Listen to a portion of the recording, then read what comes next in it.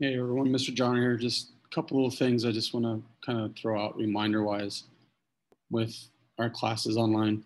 First of all, remember we only have 2 assignments per week, Mondays and Wednesdays, unless I send out a message otherwise. Like this week, it was Monday and Thursday because of MAPS testing, but that's what it is. Remember, if an assignment has a video, watch the video so it'll help you out with the assignment. Remember, we have Zoom tutoring on Tuesdays and Fridays if you need help with something.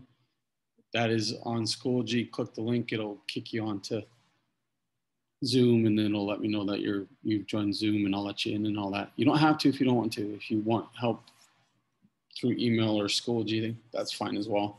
So there's that.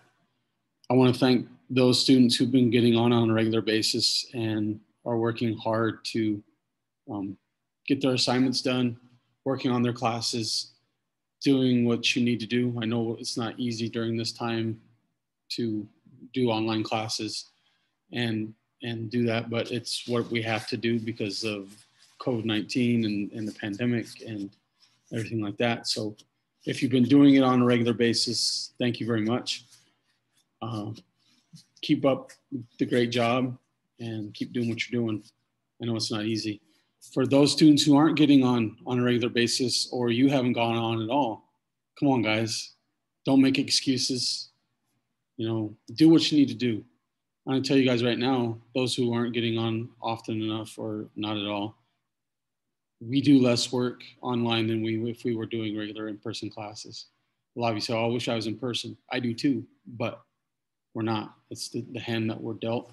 So we have to do what we need to do. So get online, do your work, get it done. Then you don't have to worry about it. Get your credit for world geography. You don't have to worry about it anymore. So if you haven't been on very often, or if not at all, you just finally saw this message, get to it. Do what you need to do, because, we're in the second semester. So there's that. I'm not, I understand what's going on and everything, but you gotta try. You gotta try. Reminder, if you're an athlete, you want to play sports next fall, you have to pass 4 classes. This is from the South Dakota High School Activities Association. If you don't pass 4 classes, you're not eligible in the fall.